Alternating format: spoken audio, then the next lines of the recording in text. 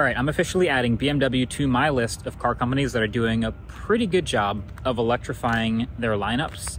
BMW's had their i3, of course, for a while. i8, their hybrid's been around, but now the i4, the i7, and this is the iX, their crossover SUV. Its biggest sin is just being ugly. I promise, that's the worst thing about this car. It is expensive too, it's $85,000, so that's where you start to get into the luxury price range and you really start to think about what exactly am I paying for here? But as far as fundamentals, oh wow, there's a lot of angles of this that look not amazing. But, you know, might grow on you, but they've got the fundamentals, they've got a lot of space, they've got luxury, they've got features. Let's look inside. Well, actually, let's walk around the outside real quick because I want to point out some things. I'm going to try not to call it ugly at every turn. I promise. Okay, let's just get into the fundamentals here. So right up at the front, you've got BMW logo, a little bit of fake aero, a little inlet, whatever going on here, but that's a grill. I mean, a fake grill. It's just plastic, but it's got this sort of a chrome bronze action going on around both the inside and outside of the car that we'll see a bit more. Obviously, these EVs are supposed to be aerodynamic. I'll say this is not one of those EVs that's designed from the ground up to be fully electric. There is no huge front trunk. There is no like cavernous extra space in here, but they have done a good job tailoring some of the stuff. So here's the EV wheels. I don't think they're pretty. That's one way of saying it. You again have this trim all the way along the side here. These door handles are kind of nice. You kind of pop your hand in there. We'll go in a second. There's the back. This is the charge port. Fundamentals are pretty good. It's got both AC and DC fast charging. I think it's a little over 200 kilowatts, which is pretty decent.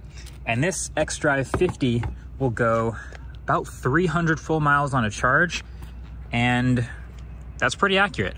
It is surprisingly efficient to go 300 miles on the size of battery that this is. Huge BMW logo on the back. Big slot lights here. These are like a little bit indented a little, but very bright, very large, pretty distinctive look from the back. I don't mind it. And then again, you get this trim around here, this bronze, and then you've got that shape of an SUV with a lot of space and the hatchback look. I'm gonna open this back trunk just so you can see the way this opens. It kind of reminds me of the Lucid here. So you get your little opener right there. It's automatic power opening. And this is a big slanted opening, like a clamshell type action here. And then you've got your space. Now again, not a ton of space, but here's your sub trunk. That's useful for things not sliding around. And then this is a pretty decent amount of space, not as much as I would expect. Useful, good trunk. I'm happy to report there is also power folding seats, so you can put the seats down here really easily. And there is a light in the trunk, so that's cool. For the price, being able to put almost a full-on bicycle in there, that's pretty nice. But generally, for $85,000+, you know, that's the type of thing you're expecting. It's also a BMW, so they've got a bunch of other vehicles to compare this to. Again, fundamentals are fine. It's just really only one sin. There's really only one sin here. Look, the aesthetic for me was like, okay, at first I looked at it and I was like, okay, yeah, that's ugly. Now, slowly it started to grow on me. Like, I've had it for a week. I've been driving it. I do appreciate the lights, really, honestly. They are very bright. It's got these LED lights in here. And so I appreciate that it's bright and visible on the road, and all of that is nice. So it was slowly starting to grow on me a little, but it's still, I don't know. There's going to be some people, I guarantee, in the comments who are like, that is sleek. That's hot. That looks good. I just see nostrils or teeth maybe. But luckily you don't have to look at the outside of your own car very often. You spend most of your time actually inside it. So let's look inside. Again, it's got this bronze trim. You get inside like that. And one weird observation is I don't like the sound of closing a door, so I'll let you hear it. Didn't it kind of sound like a bit of a rattle there? It's weird. Anyway, there's a strip light here, LEDs. And then you get into the cockpit of iX xDrive 50, and there is a lot going on. Oh my God, music. So this is a pretty comfortable interior, I must say, except for one weird choice. So basically it's got this really large steering wheel with a semi-interesting shape, but the leather is really soft. The stitching is nice. You've got this leather material over here, fabric here, leather, fabric, not as much plastic as the previous vehicle. You can see a lot of glass, and then there's a little bit more interesting material choices. Visually cool, functionally, I'll get there. But again, you know, I'm still sticking in the camp of not the prettiest thing in the world, but quite comfortable. This has armrests. Obviously, this is a heated steering wheel, but also when you turn that on, this armrest heats up, and this armrest heats up. So you kind of just sit back, and everything around you, the seat is heated. It's just a nice, comfortable interior. But the one thing is this little plastic insert here with a shorter passenger. I mean, 5'8" and under, that's just like the back of your head. It's kind of a weird spot. I mean, the rest of it is nice. It's heated, it's leather, it's soft. I just thought that was kind of odd. But generally, you know, I haven't driven a ton of other BMWs, but I do like this sort of a floating display look they've got going on here with the displays in the middle. One display behind the steering wheel, the other display over to the right, both very visible. This line sort of bisects the two, which is, it's well thought out and it looks good. And then from there, the software, decently intuitive. Now, control-wise, we've talked about this in some other cars before. I don't know about this whole crystal thing. Like, some people are gonna, again, think it's really neat. And it sometimes even reflects like some lights around the rest of the cabin when like the sunlight shines on it. I might say it's a little bit tacky. It does work functionally, it's fine. Gets your seats in the right place, great. That's your unlock, that's your door open, unlock and lock. But this here is much prettier than it is functional.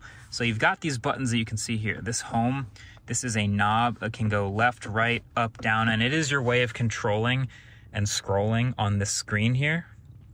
But it is also a touchscreen. And this volume knob, it works, but then also these buttons being haptic are particularly slow.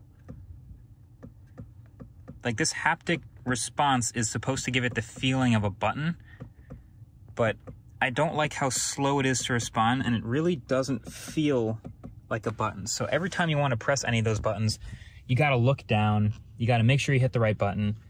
Just a little bit quirky, maybe a little too quirky from BMW. Maybe real buttons with defined surface areas would have been cool here, because these are useful buttons. You get your parking cameras, which you do get a full 360 view and a top down. You have your driving modes, which is both sport or efficient, or your own personal, which lets you jump in and, of course, change all the settings. Of course, I have to actually be on to do that. There's an on button in this EV, which is, they all kind of are starting to do that, which is annoying, but that's fine. But then this ends up being a lot of your other controls, and then HVAC controls are only 2 real buttons, and then the rest are all on the touchscreen. We've talked about this. Obviously, having real event controls is nice, and fan open and close is nice, but everything else here, again, it's comfortable having the different levels of heat from the steering wheel and from the armrests and all that. Cool, but not ideal while driving to have to do a lot on the touchscreen. Now, before I forget, let me show you a couple other things. First of all, most other cars, when I open the door, they turn the music volume down. This one doesn't, which I thought that was kind of weird that was missing. But let's jump in the back seat real quick so I can show you behind a 6'3" driving position. I feel like your feet are kind of high off the ground, but there is a good amount of space. And boom, 2 USB-C ports and whatever you want to put in there. So that's good for charging phones.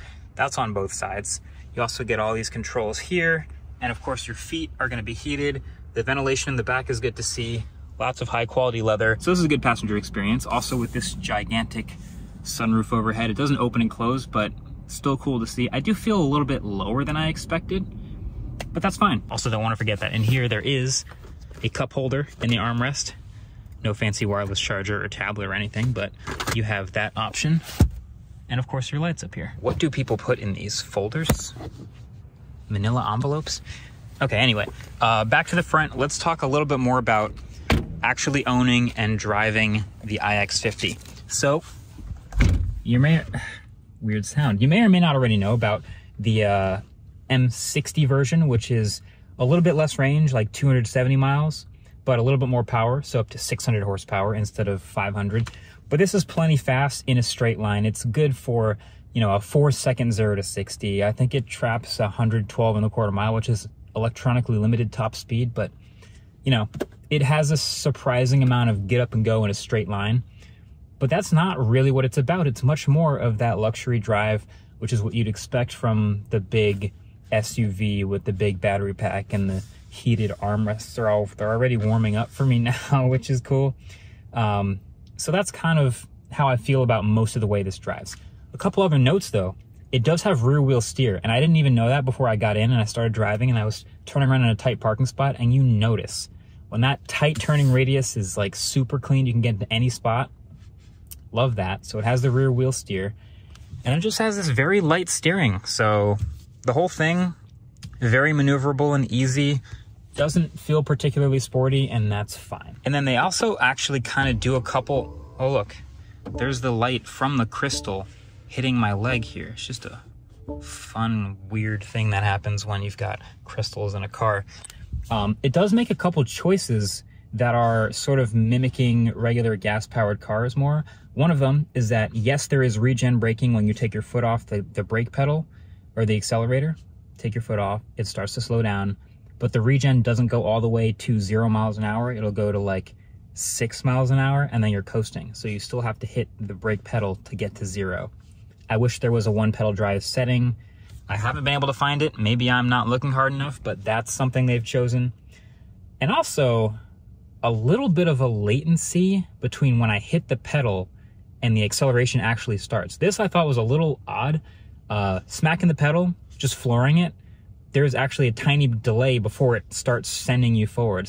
It feels like almost the same amount of lag as, you know, a kick down and an engine shifting gears to hit the right RPMs. It's kind of weird. Then it gets up and goes, which is fine, but it's very approachable if you've driven a lot of gas cars before. And then it does have wireless Android Auto, which I use, and CarPlay, which is great because that means you can put your phone kind of anywhere. It does have this clever spot right here, which kind of seems weird, but there is a pass-through here to some plugs, USB-C down here. So if you do still want to keep your phone up here, even while wireless CarPlaying or Android Autoing, you can route up a cable, which I thought that was pretty clever.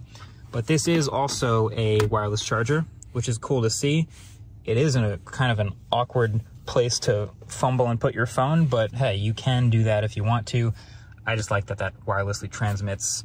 Thumbs up there. The speakers in this car, which are by Harman Kardon, are very solid and get very loud. You can do volume control on the steering wheel here or by this little knob. It's a little bass heavy and light on treble by default, but there's an EQ setting and you can go crazy with it and it sounds really good after that. Oh, I also wanted to mention there are gesture controls. Let me know if you think this is gimmicky. I kind of have my feeling already, but you can see I'm playing a song and then I do that and it goes to the next song. And do that, and it goes to the previous song, or the beginning of that song. But here's another one here. You just do this, and volume can turn up and down. I mean, it's clearly gimmicky. You have this next song and previous song and volume control here on the steering wheel. You also have this laggy next song and previous song and volume controls here. So I wouldn't really worry about this too much, even though it is maybe something they felt that they could pump this. I think, is it maybe this camera right here? I'm not actually sure which camera is looking for those gesture controls, but actually it's probably this one. It's probably the one right above me.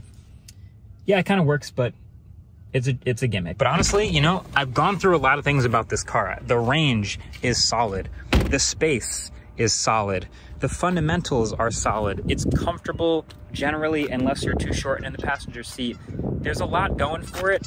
I think my biggest complaint is I don't think it looks great. So, I mean, there are other competitors in this area. You look at the price tag, $80,000 to $90,000, and you could easily go get Tesla Model X. You could easily go get Rivian R1S. You could get a Genesis GV60. There's a bunch of other stuff that all hit different strengths in different ways. So I would say you could get this one if you're a fan of BMW, you're a fan of comfort, light steering, relaxed ride, surprising amount of straight line power, and 300 miles of range is good enough for you. Which there are others that do the same stuff, but some people are just diehard BMW people and they like this. So yeah, that's it for my thoughts on the iX. Thanks for watching. Let me know what you think. Catch you in the next one. Peace.